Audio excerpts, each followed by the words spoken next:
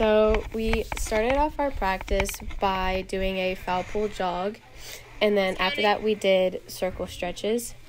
Once we did our circle stretches, we headed to dynamics, and then we went to our throwing progression, just getting our arms warm. And then after that we did our dailies. I did infield dailies. And then this practice was mainly like defense focused based off of our game against like Walnut Grove, just some things that we needed to focus on. And then so we did around 3 rounds of double fungo, and then we had a throwing competition where we split our team into groups of 3 and just spread out. And then after that we did 21 outs, only focusing on pop flies though, because that's something that we tend to struggle with, so the coaches really wanted to make sure that we focused on that. And then after practice we had like individual meetings just about how the season's going.